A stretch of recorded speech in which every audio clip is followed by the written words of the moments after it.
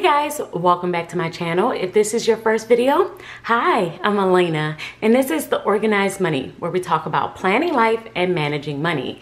Today's video is going to be showing you how I use color coding in my planner in order to maximize my day. If you're new around here, this is my planner. It's an 8.5 by 11 disc bound planner. It's also Franken planned, which means I have multiple planners all in this one book. And if you want to see a full flip through of my setup and how I use it, make sure that you stick around for Friday's video. I will be doing a flip through of my setup and walking you through the different changes that I have made to this planner. But today we are talking about color coding, and I wanted to walk you through the different sections that I have used color coding and talk to you about how I use it within my planner. So the very first section that we're going to turn to is my monthly section. The first planner that I have in here is the one that I created. It is an hourly planner. It is undated. So I usually just add the dates at the top and then just write in all of my plans. But within my monthly section, I don't have a real system to the highlights that I have in here, but I will use a highlighter to mark off my past days. This allows me to easily see which day it is, and now that I've done it, I just don't even realize how I didn't do this before. So this isn't really color coding. It is just basically me marking off the days with whatever highlighter is next to me, but I wanted to share it because we're talking about highlighting today, and I really just love this. It makes it super easy for me to easily see which days have passed and which day we're currently on. So this is the very first way that I have used color coding in order to help me maximize my day, because this makes it much easier for me to see what the current day is as soon as I flip to this page. The next section that I use color coding is my weekly spreads. And with my weekly spread, I just use color coding in order to categorize different areas of my life. So you can see for this week, I used purple for business, pink for social, yellow for home, green for events, and gray for church. One way that my color coding helps me is to make sure that my life has balance. Many times if I am working a lot, I will see purple throughout this entire spread,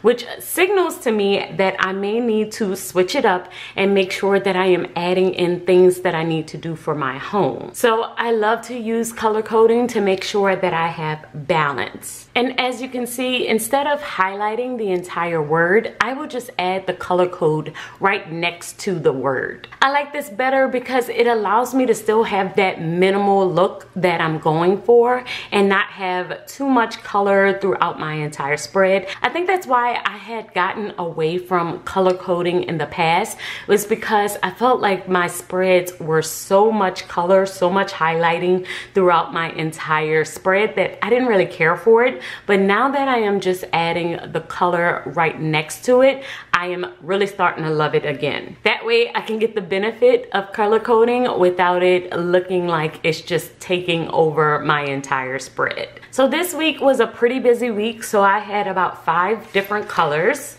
But sometimes I will switch it up and only use 3. So this week I only have gray for business, yellow for personal, and purple for church. I didn't really mark off any events or any places that I needed to go because I didn't really have that many places this particular week. So I will switch it up week to week just based on what I have going on. But I love to easily see what I have going on in each of these categories by this color code. And when I do have a lot of meetings and a lot of events, I will use another color like green to let myself know where I need to be, who I need to call, whatever the case may be. So this is the way that I am using color coding in my weekly section. Basically, it is by category based on if it's my business, my home, if it's an event, a meeting, if it's for church, and then I will just highlight right next to the item. And I am still using my black pen to write in my plans and my red pen to mark in what exactly happened on that particular day. The next section that I am using color coding is in my future section.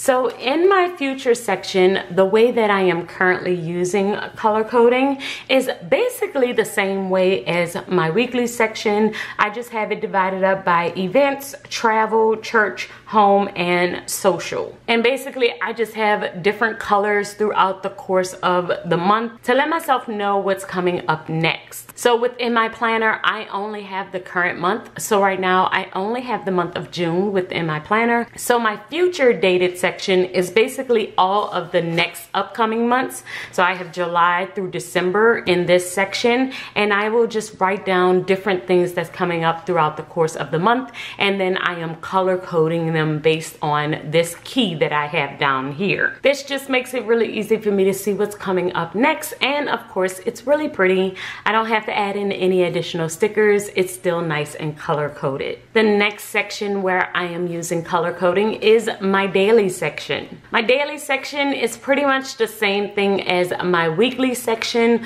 When I am using color coding, I am basically dividing it up by the different categories of my life. But like I said, when I see a bunch of one color, what I might do is look at what I wanted to do in the other categories of my life to make sure that I am balancing them out. But I have been loving these daily sheets in order to kind of stay on top of the different things that I need to do and to color code. I am a big writer, which means I love to write all day, pretty much all day, every day. So this allows me to really stay organized. And now that I have added color coding into this system, I really feel like it's an additional layer of organization that I didn't have before. The next section that I am using color coding is my business section. Within my business section, this is where I am basically keeping track of the different parts of my business that I want to stay on top of, and I just color code based on those things. So purple in my business planner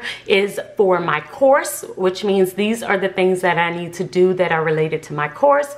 If it's pink, then it's related to some type of YouTube video, and if it's green, then it has something to do with my membership, my Patreon group. So as you can see, I have pink on this side because these are the YouTube videos that I was going to film. I have pink here to let myself know that that is for YouTube. And then on this side, I do have some pink, I have purple, green. It's all spread out because this lets me know what I have to do based on my key that is right here. So if it's related to my course, if it's related to YouTube, if it's related to Patreon. And once again, I am loving using color coding within this section in order to stay on top of the different areas of my business and make sure I am paying attention to all of them. I can easily look at this key and say, oh, I don't have anything green on here, which means that I might be slacking off in the Patreon area.